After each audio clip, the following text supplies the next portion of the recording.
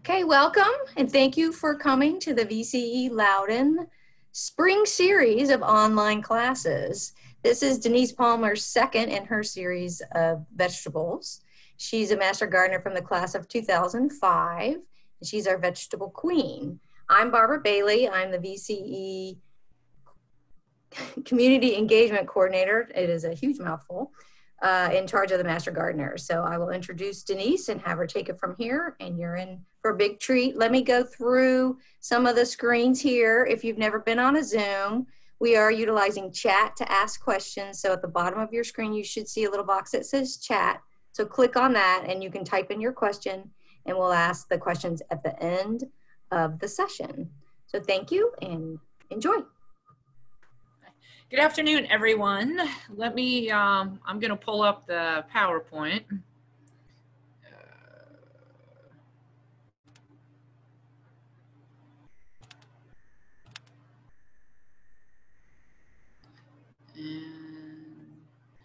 Barb, what do you see on your screen right now? Nothing. Nothing? Okay. Share your screen. Okay. So I minimized the PowerPoint. Yeah, go into the bottom where it says share screen. Oh, there we go. Yeah, and then you can pick it from there. Share screen.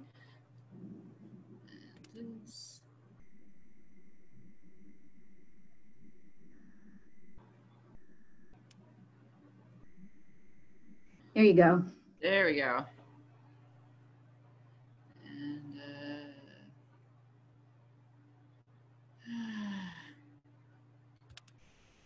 there we go. Now I got it. Excellent. So good afternoon. So this afternoon, what we're going to do is we're going to touch on the spring vegetables. It is mid-April, so it's a good time to get in some of those spring vegetables and know what some of their particular care requirements may be when thinking or choosing spring vegetables. Some of my information, actually probably a lot of my information, is going to be geared to the new or the beginner gardener. And so for those of you who are more experienced or have the knowledge, I ask you to bear with me as I present information that sort of encompasses some of the basic principles of gardening as well, vegetable gardening as well. Last week I spoke about soil and how to amend your soil, and we also talked a little bit about planning. Planning is key when you're talking about a vegetable garden, especially if you're going to grow something other than just tomatoes. Something else I want to touch on is we have all this choice in the stores with the seeds, and I see people at the seed rack, and if they're new, I can always kind of tell if they're kind of new at it because they're just, they're looking and they're not quite sure what they should pick and why they should pick it, and do they have enough space, because the seed racks at the home improvement stores or wherever you find them, they can be sort of daunting.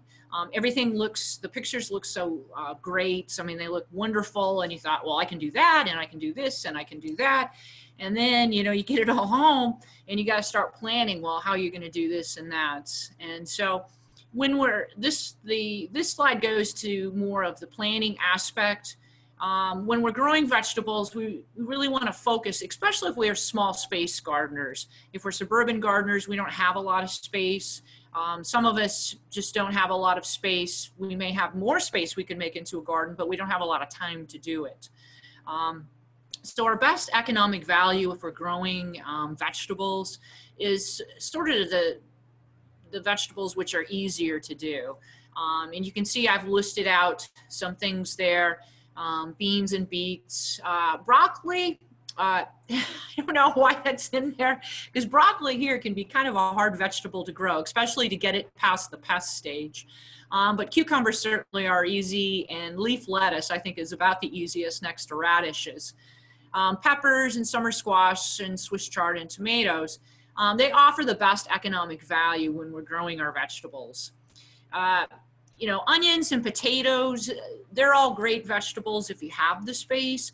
But again, if your space is limited, those vegetables can have a tendency to take up a lot of garden space. Now, potatoes, in particular, I grow in containers because I don't have a lot of space myself. And I find that container grown potatoes are, they're a great way to experiment with them and grow some. But obviously you're not going to get a whole lot of production out of them. Usually I get 3 to 4 meals out of them for just the two of us, for my husband and I. So if space is sort of something which you need to think about, then I would hold the onions and the potatoes out of the garden and plan to purchase those at the grocery store, unless they become unless you become unable to purchase those at the grocery store in the future. Vegetables which are better homegrown, but growing them may result in smaller yields because they have special care requirements. Artichokes are one of those. Artichokes are here, you have to choose an artichoke transplant. They would go in as a transplant, not as a seed. And you'd have to choose one that will actually yield in the first year. Consider that 80% of the artichokes grown in the United States are actually grown in California. So artichokes aren't necessarily made to grow in our climate, but certainly you can do it. Just make sure you're choosing a transplant which would have production on the first year. Cauliflower doesn't like temperatures or doesn't grow well in temperatures that are really above 70 or 75 degrees. Well, consider that, you know, we're going to spring and then we'll go into summer. Cauliflower has a higher likelihood of bolting when we plant it in the spring than if we were to plant it as a fall crop. So cauliflower is one of those vegetables.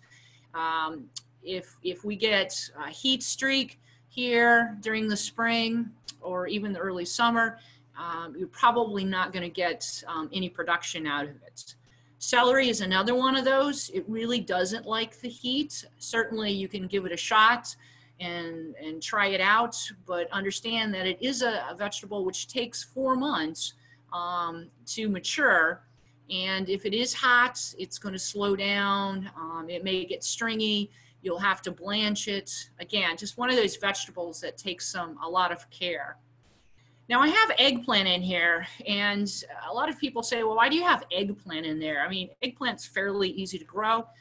Yeah, it's fairly easy to get started, but once those flea beetles hit it, you'd be struggling. And about the end of May, you put your eggplant in your garden, and I grow mine in containers, and about the end of May, you start to see the flea beetles start to come out, and they will just eat it alive.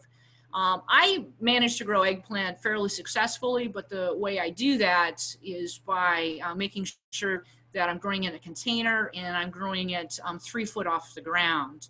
I have less pressure.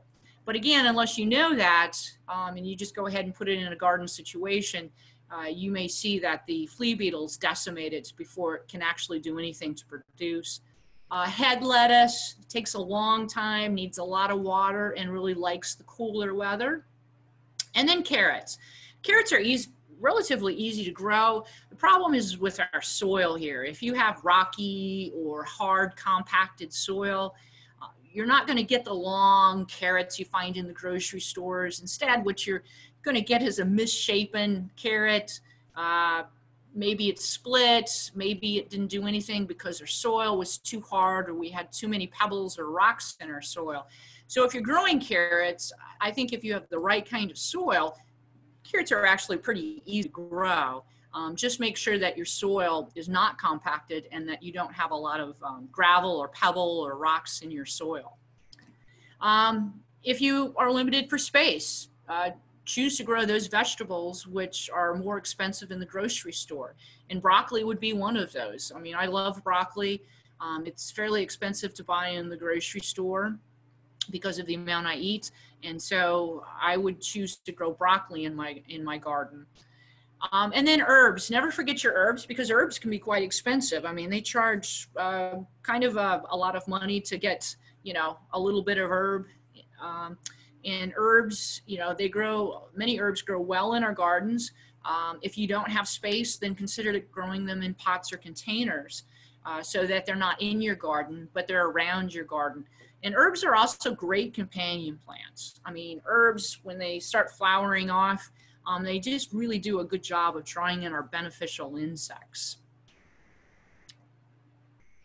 I also touched last week on vegetable family rotation, and I want to touch upon that again, because while we're in the sort of planning stage and we're going to get these things out in our garden, we want to really consider rotating our vegetables if this isn't just our first year.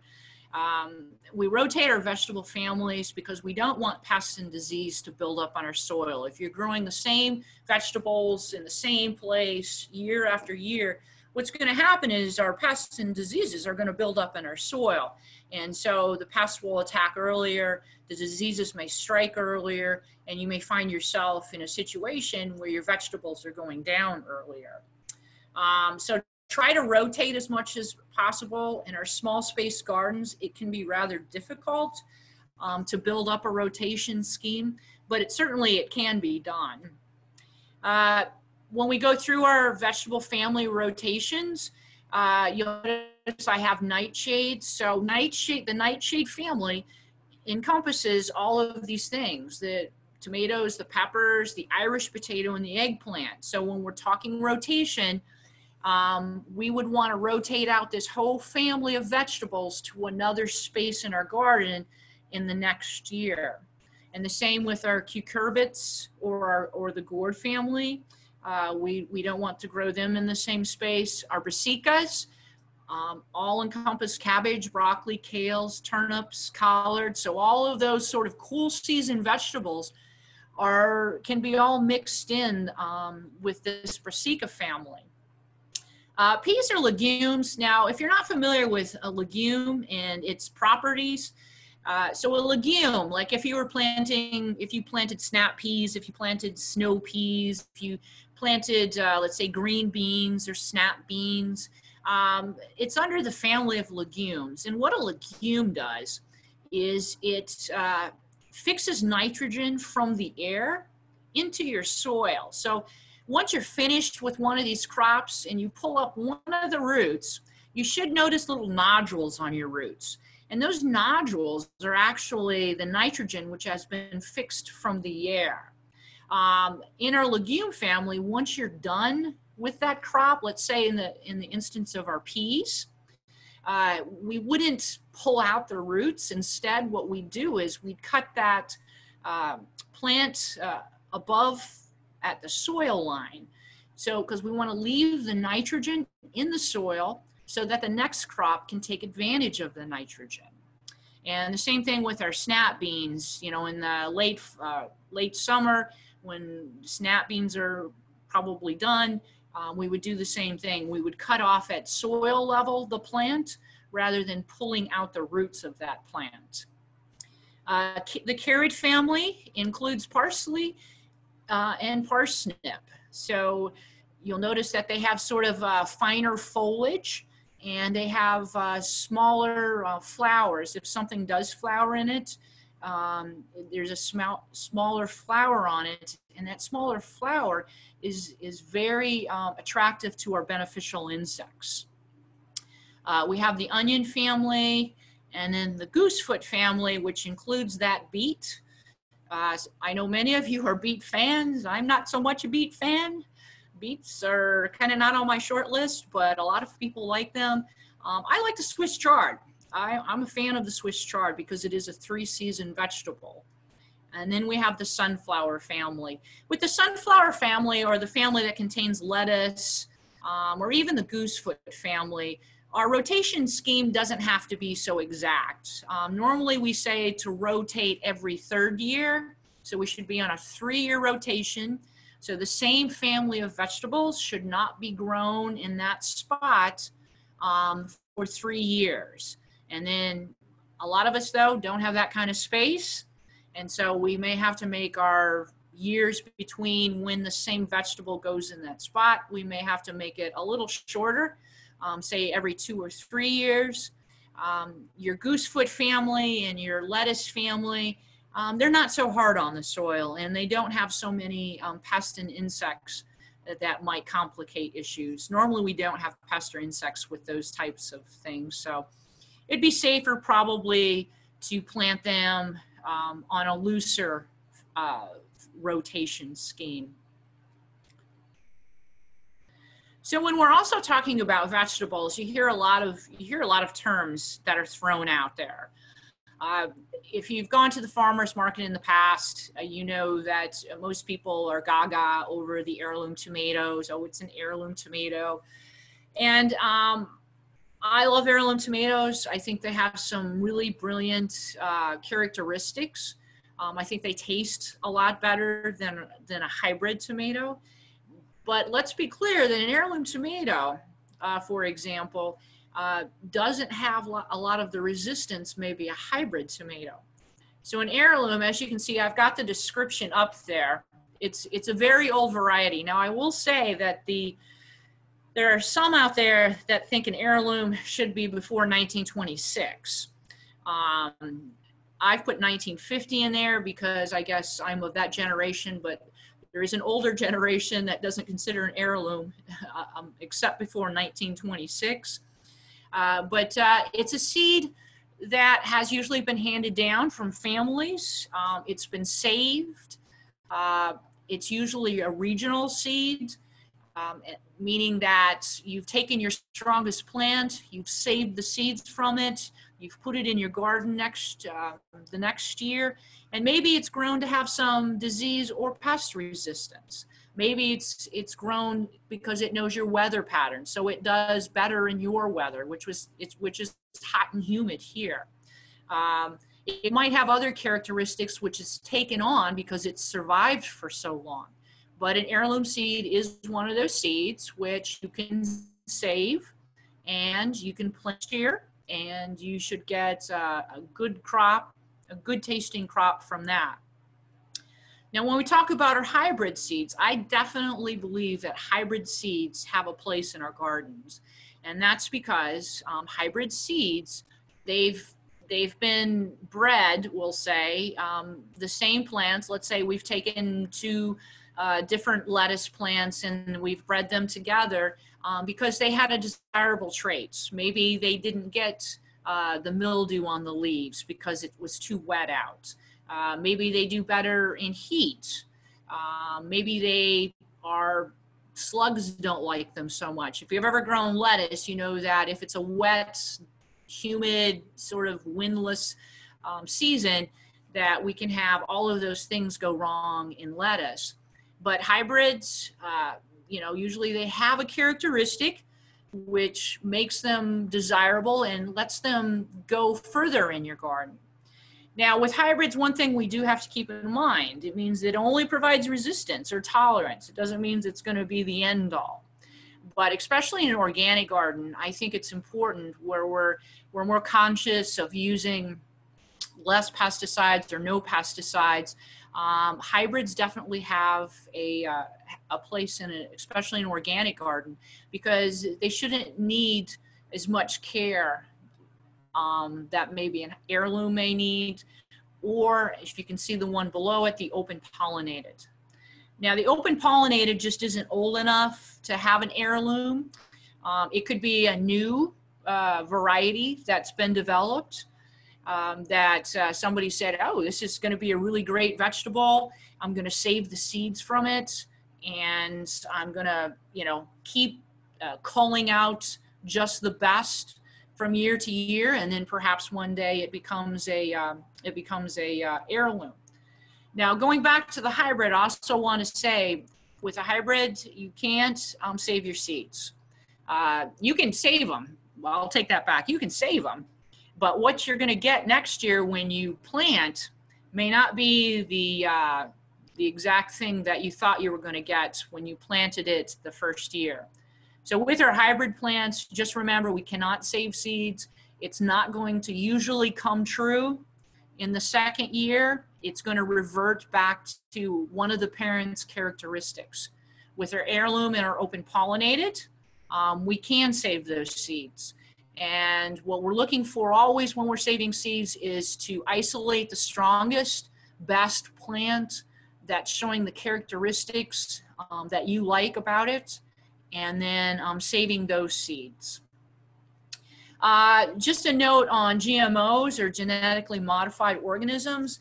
A lot of the seed catalogs I notice have, we do not sell GMOs, blah, blah, blah, blah. Okay, just to be clear that there are no GMOs currently for sale for the home gardener. You cannot get your hands on them, so nobody sells them. In the future, you know, I have no idea whether that may be the case or not, but for right now, the home gardener cannot get their hands on GMOs for their home gardens. So let's concentrate on our cool season or spring vegetables. When I'm out, and I've been lecturing in years past, and I get the questions, and maybe I'm doing a summer series, it's really important to know when and for how long the period is for planting some of these spring vegetables. Certainly someone coming to me in June and saying, you know, I just got my garden together and I really like peas. Can I plant peas? My answer is always going to be, nope, you're too late. The peas in about 3 weeks are going to start burning up because of the heat, because they just don't like heat. So our cool season or spring vegetables, what I've done is I've arranged these by pretty much loosely around planting dates. And you can see we're in April, and a lot of these, it's prime time to get these spring vegetables into the ground. Now, I've taken into account, as you go down the list, you can see I've got, you know, mid-March, we'll take the peas, for example, mid-March through early April. And that's generally because, yeah, you can continue to plant peas up until, you know, in May. Your soil may still be cool enough, but understand when it comes to production, when you want to get your harvest, the heat in late June is just going to wilt the plants, and it's going to burn them up. So with peas, we really early April is the latest we'd want to put them in, knowing that we're not going to get any good harvest out of them because of the heat when they finally are harvestable in the June time frame.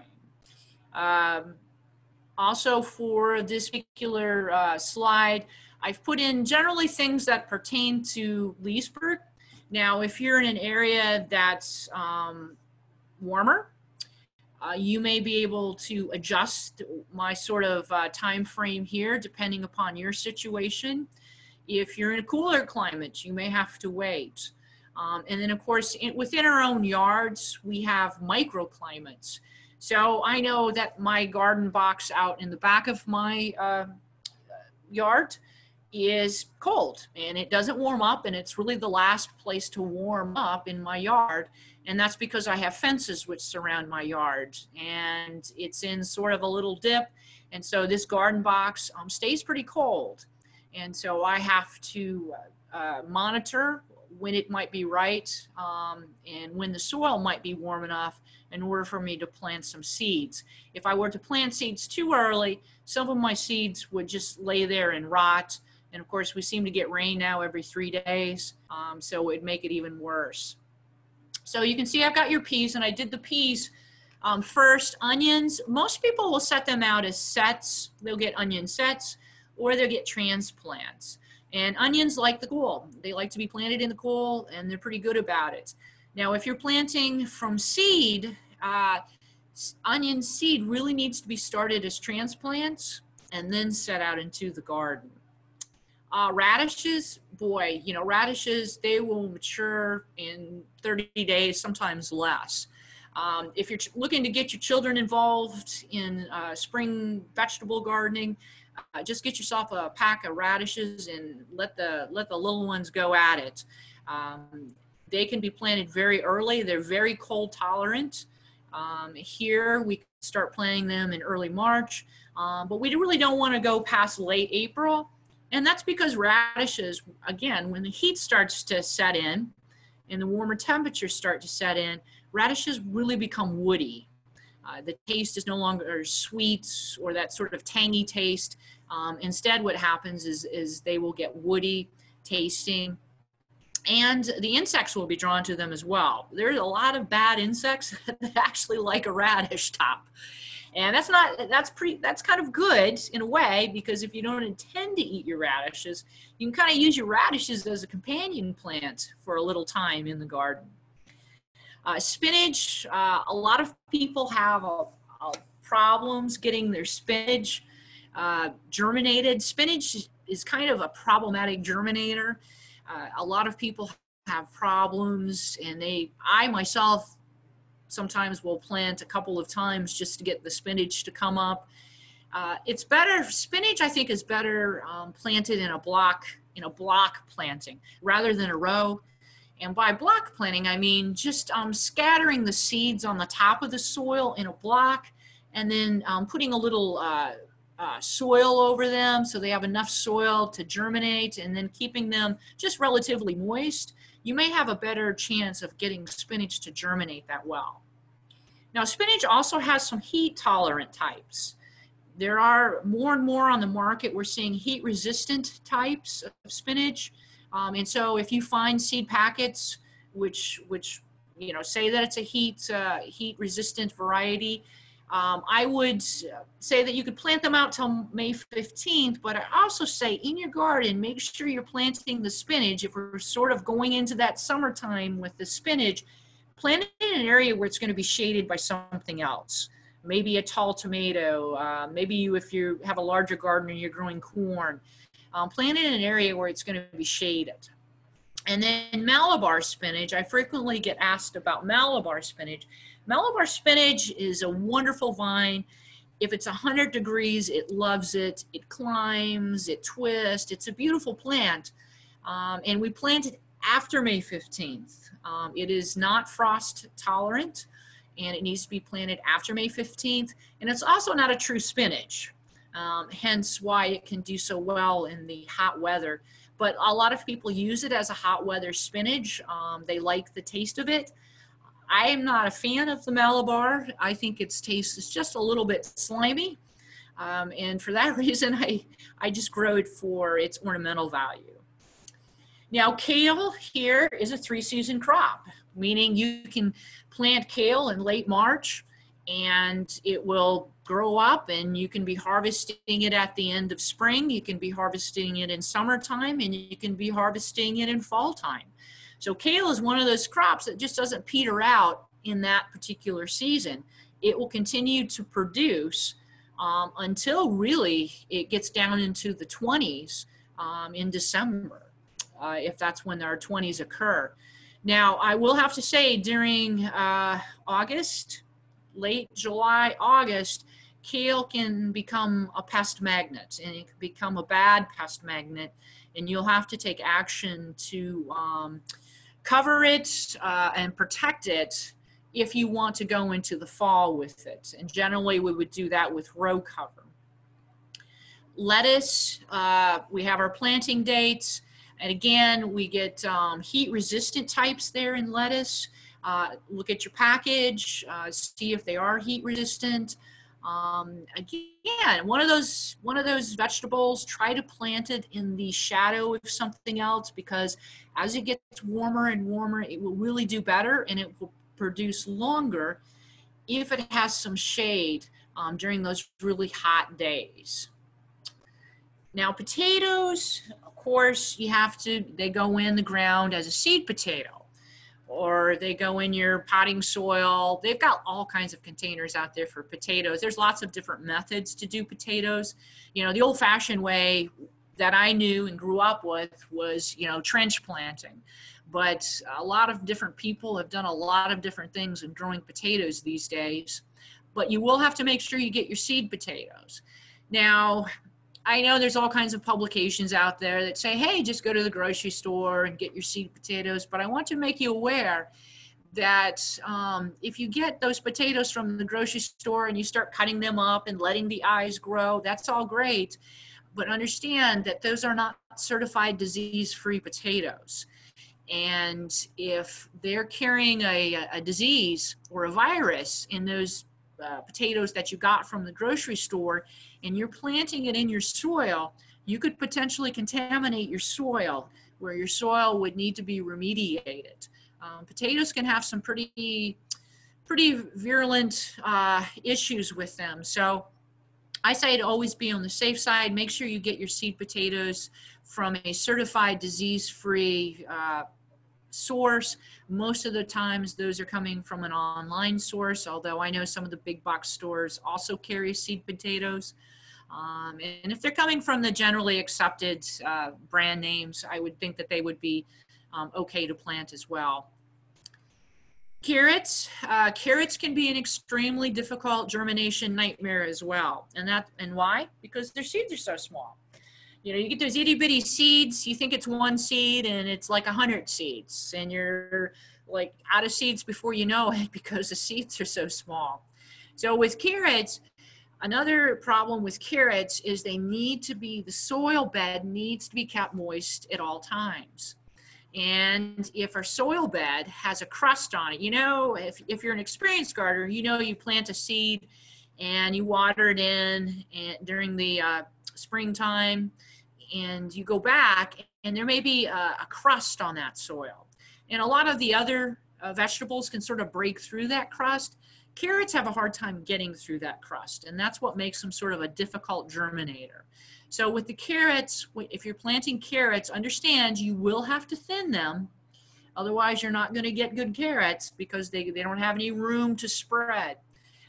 With the carrots, make sure to keep the soil moist. And again, make sure that your soil is not compacted with lots of rocks. If your soil is a little bit compacted, I would recommend buying the blunt tip carrots, the carrots that don't go 12 inches. Instead, they go wide rather than long. For our cabbage transplants, cabbage, it can go into the garden. Now we're going these as transplants, not seeds. We simply don't have enough time in our spring garden to go from a cabbage seed to harvest. So we're putting our cabbage in as transplants, and we're doing this in late March through late April. There are all kinds of cabbages you can get with all kinds of maturity dates. So if we're planting a late April cabbage planting, beware of what the harvest date is. If you're getting a long maturing cabbage, we really don't want our cabbages maturing during the heat of July. We want to try to get those cabbages matured into early June, maybe mid-June if the weather is staying stable.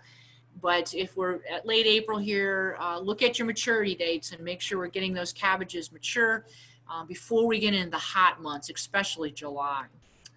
Broccoli transplants, sort of the same situation. Broccoli, we want to keep until mid-April before we put it in. I know a lot of people put it in a little earlier because they say that, oh, it's a cool weather thing. The problem with broccoli is if it's below 50 degrees, constantly for a period of time, broccoli is gonna what they call button up. It's not gonna produce that head. Same thing with heat on broccoli. If it gets too hot and it stays hot for a number of days, it's gonna do the same thing. Broccoli is gonna button up. It's not gonna produce that central head. You may get a little bit, but you know, broccoli can be a problematic vegetable. And that's why we say to not put your transplants in until mid to late April, because our weather is a little bit better then and stays a little bit warmer. And then once the heat is on, come in end of June, July, or actually heat can come on for long periods of time before then, but that's typically when we see that heat. Then those broccoli heads will usually start to bolt.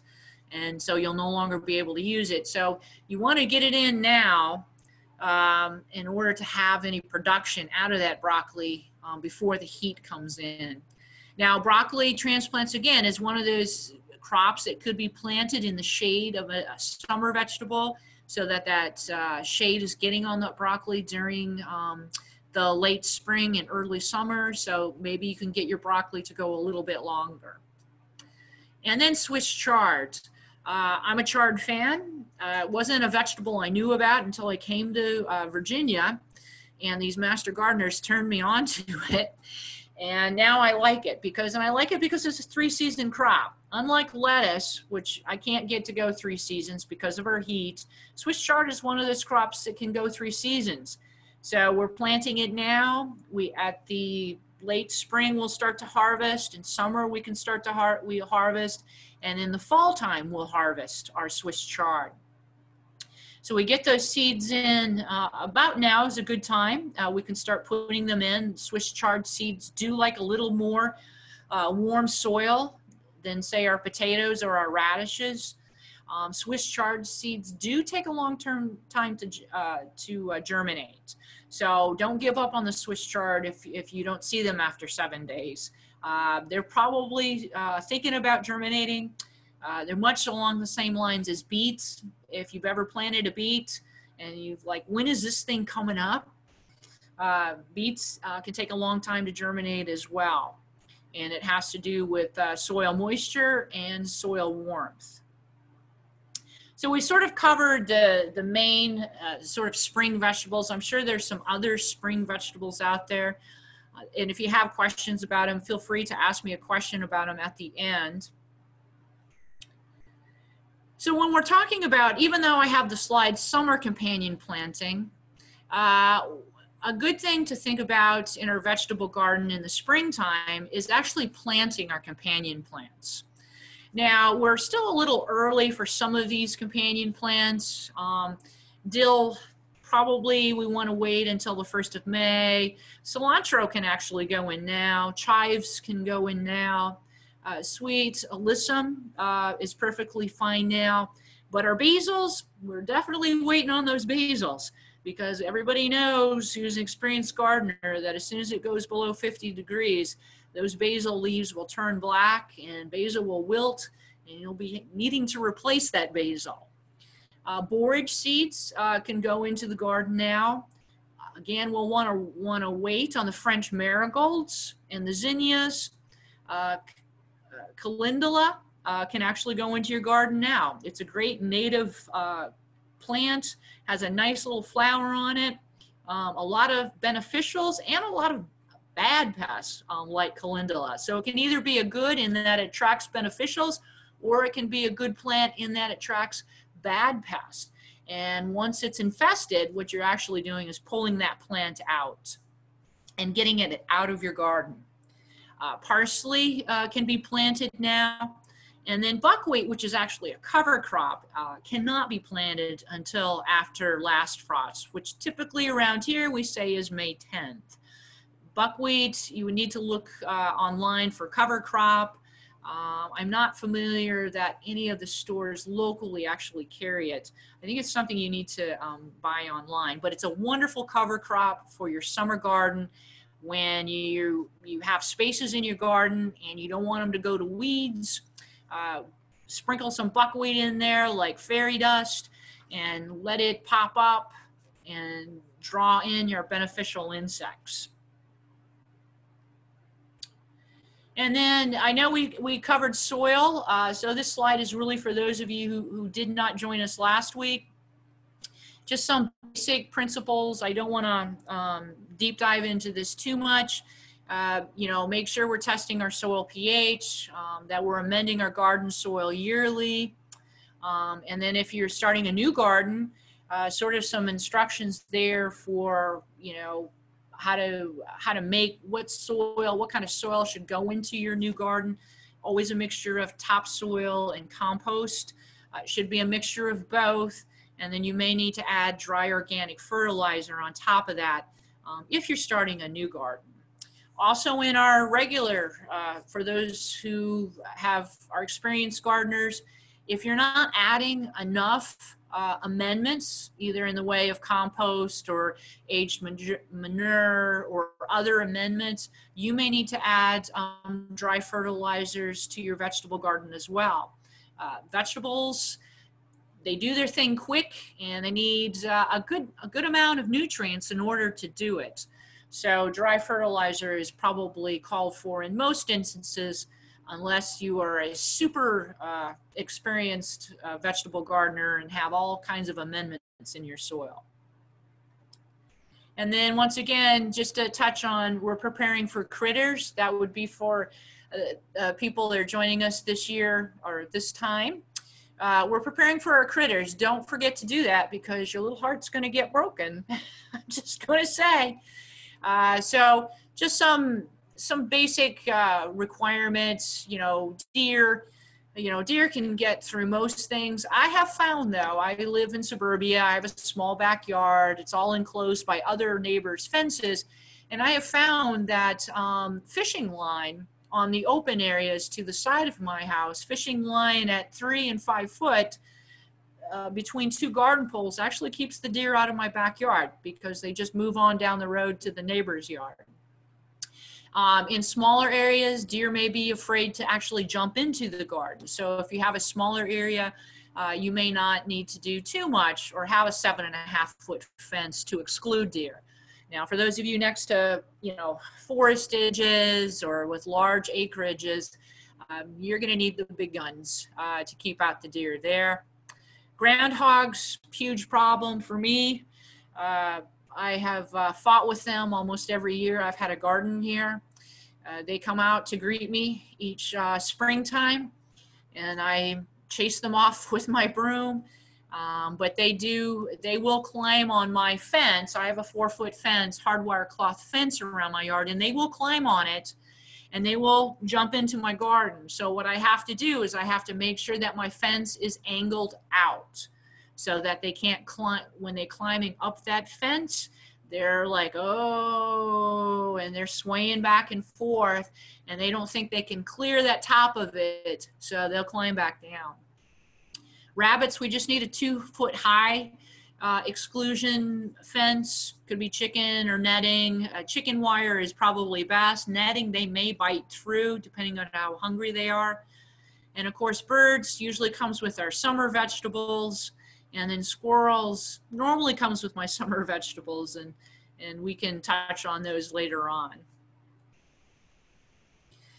For new gardeners, I just wanted to put this slide in here. I get asked about basic gardening tools. If you're looking just for, what are the basics I need to have on hand to have a new garden, these are sort of, get you a set of a trowel, quality hand tools. They usually comes in 3s if you go to the big box stores, a garden spade or shovel, a garden fork, some kind of rake. Definitely have a trowel on hand.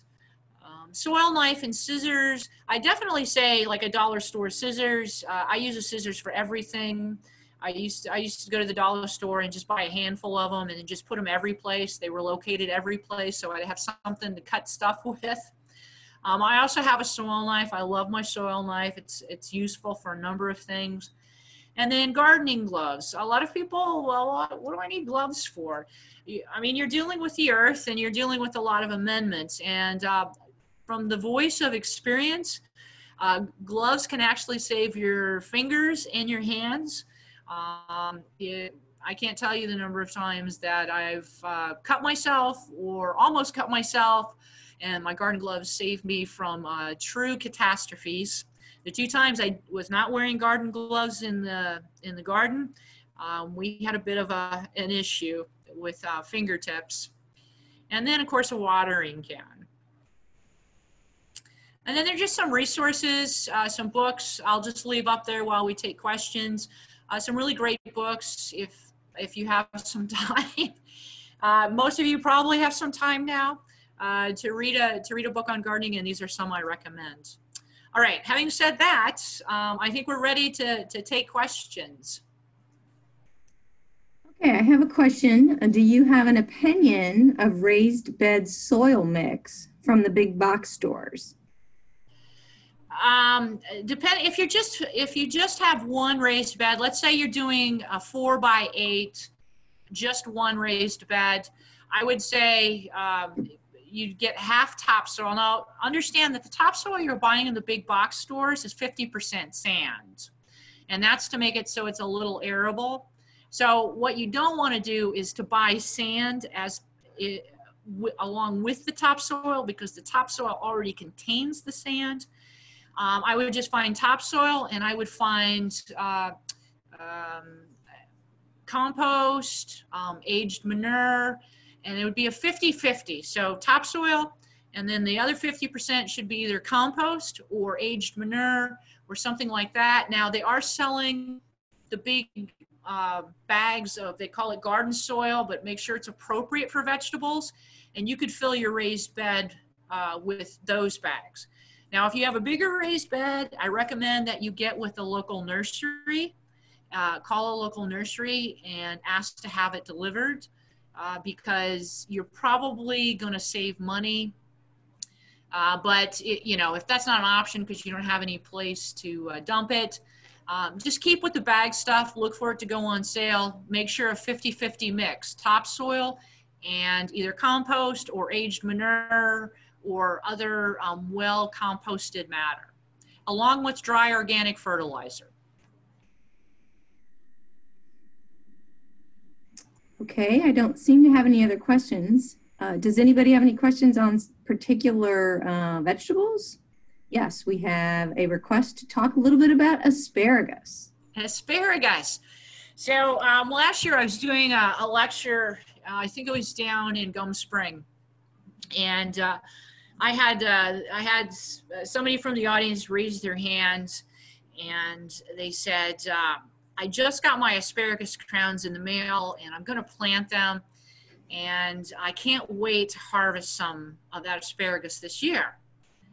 And unfortunately, I had to break her heart because asparagus, you're probably going to buy it online. You're going to buy it as a crown. And it needs to go into your prepared bed. And we're talking production is going to start maybe at year 3. We're going to lightly harvest from it. And then year 4 is when we'll probably regularly harvest from it. So asparagus is one of those vegetables. We call it a perennial vegetable because it will continue to come back year after year after year unless it doesn't like where it's at. But it's going to take 3 years to actually establish. And we're doing the trench method of planting asparagus. And I would go online and Google the specific planting methods for asparagus because it is very important to have the bed prepared and well prepared and then plant it appropriately. But basically what you're doing is you're making an 8 to 12 foot trench, and you're putting the crowns up a little bit so they're raised up, and then you're putting a little bit of soil over, and as the crowns grow into a plant, you're putting more and more soil on them until you reach the top of the bed. They have special fertilizer requirements, and there's also requirements when we're trying to get them established as far as cutting them down. They grow big, beautiful fronds on them, and they do attract some pests. But those fronds we really don't want to be cutting down until after the frost in the fall time. But establishing the beds, getting your crowns from the online source, and then I would highly recommend that you Google getting an asparagus bed prepared properly, and then maintenance for the first, second year, and then we can start to enjoy them. So always in a space that you want them for forever, though. All right. I hope that helped you. Okay. Thank you, Denise. I don't see any other questions. I did want to say, do you remember when we had asparagus at the demo garden? Yes. Didn't really harvest much, did we? No, we didn't. But it was a beautiful plant. I was from Iowa. I am from Iowa. Not I was from Iowa. I guess I still am from Iowa. But, we used to harvest asparagus out of the road ditches. I mean, it just grew wild. And we harvested out of the road ditches. And every family, of course, I lived on a farm in the country. And every family had sort of laid claim to their space of asparagus in the road ditch. And so if we saw another family over there harvesting that stuff, boy, my dad and mom, they just go off. Like, you can't be here. This is ours. This is it's our road ditch asparagus. And they'd get some pretty hot and heated arguments with some of those neighbors over who owned the asparagus in the road ditch. So those were, but we loved it. That's what I learned to appreciate asparagus. Yes, it's a great vegetable. So if we don't have any more questions, I would like to invite all of you to come back this time next week. So 2 o'clock next week, we'll send out new Zoom information on that. Will be on the Facebook page as well as Master Gardener homepage. Denise will be available for an hour-long Q&A, open mic night, if you will, on spring vegetables. So I don't see any more questions, and I guess we will end the meeting now. So thank you very much to Denise Palmer for her thorough presentation on spring vegetables. All right, thank you. Hope to see you next week. Yes.